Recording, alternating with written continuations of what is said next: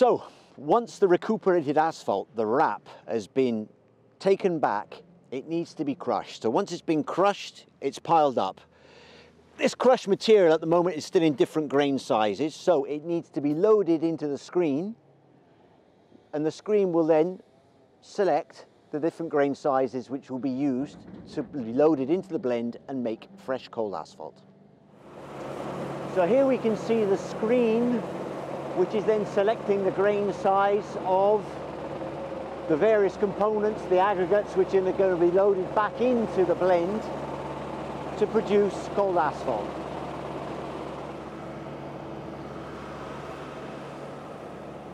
And that's what it looks like.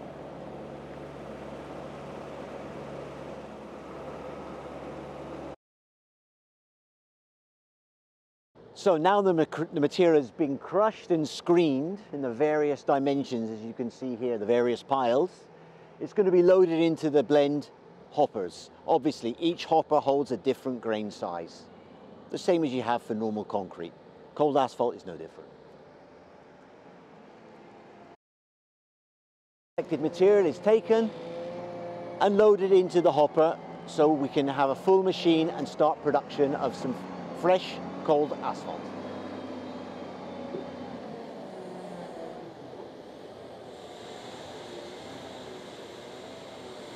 Each of the hoppers on this plant holds 15 cubic meters of material up to the water line.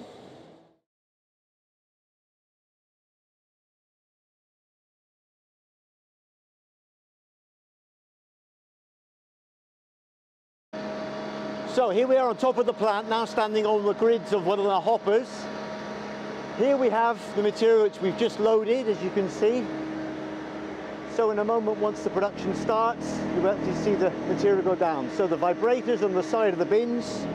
Each of these bins is treated with a non-stick Teflon type material to make sure that the material flows smoothly onto the belt and then in towards the mixer. So here we have a better view inside one of the 4 aggregate bins. As you can see, the orange linings, these are non-stick linings which help particularly with the various difficult materials which our plants use to mix. The angle of the hoppers is quite steep, but these non-stick panels further assist the material to flow down onto the single belt under the hopper and then onto the main belt, feeding the materials directly into the mixer. See the material flowing down, you can hear the vibrators. Obviously the timing of the vibrators, both in length of vibrating time and interval between one vibration and the others, can all be programmed from the onboard computer.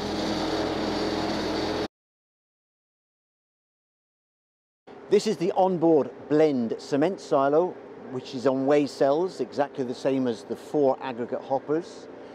Here we can see on this particular unit, the customer has 2 cement silos, the screws and the socks, which feed into 2 different places on the cement silo itself. The cement silo holds 4 cubic meters of cement, and at the bottom of the cement silo we have the unloading screws. Each silo has 2 unloading screws, which discharge the cement into the mixer. So, still on top of the plant itself, looking down at the placing belt, the discharge belt, here we can see the finished material, that is the cold asphalt once it's mixed, being loaded into the tipper track. As you know, the A240 has a variable speed, so realistically, in working conditions, the unloading speed can be anything from 20 to 70 cubic meters per hour. So here we are now down by the placing belt. The material's coming out of the mixer and directly onto the belt itself. Discharge belt has variable speed, therefore it can take away the materials at a different speed, and this is generally done according to the type of material that you're unloading. If it's very dry or very wet, you can change the speed of the belt. You can also change the angle of the belt.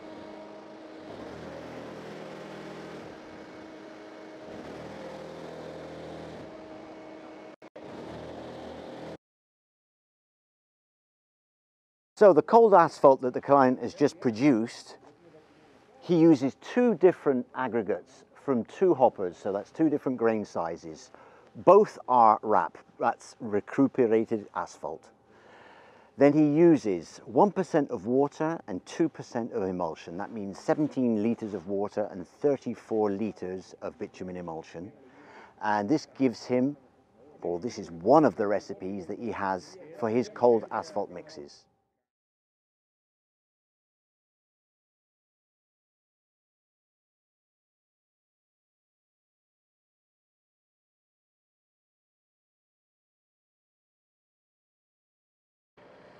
The A240 blend plant comes in various sizes, various models, from a 2-hopper plant, a 3-hopper plant, and a 4-hopper plant.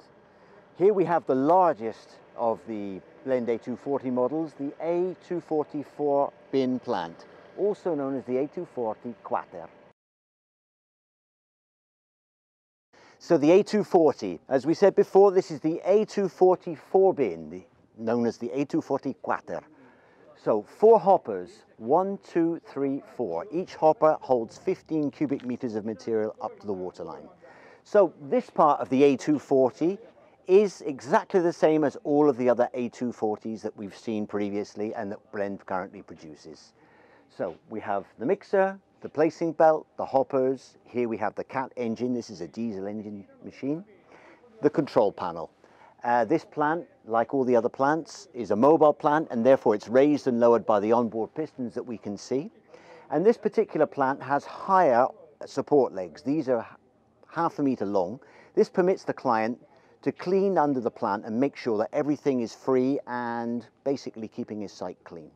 This also gives the added advantage that the plant is slightly higher than a normal plant. Therefore, the placing belt itself can be placed at a slightly lower angle when unloading into a tipper or even a truck mixer, and this gives you more freedom of movement as regards to the belt speed and the unloading speed.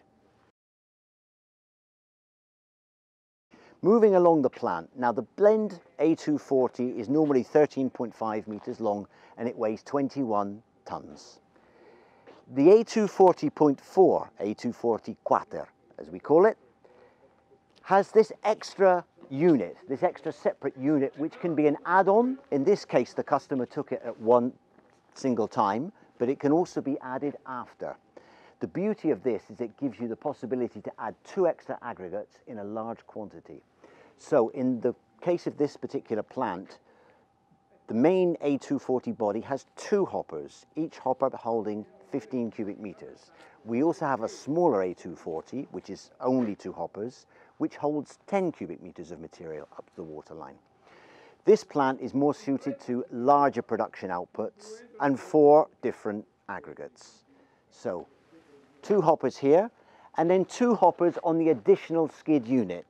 Now this particular skid unit doesn't have the hydraulic lifting pistons as you can see on the main plant, but if required, it can have the hydraulic lifting pistons so that no crane is required to unload it and to place it on the job site.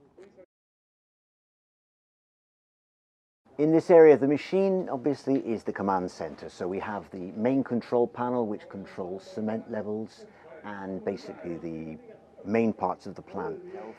This is the blend control panel, which obviously stores all the recipes, up to 100 different recipes, which can be selected at any one time to produce a different material from what you were producing previously.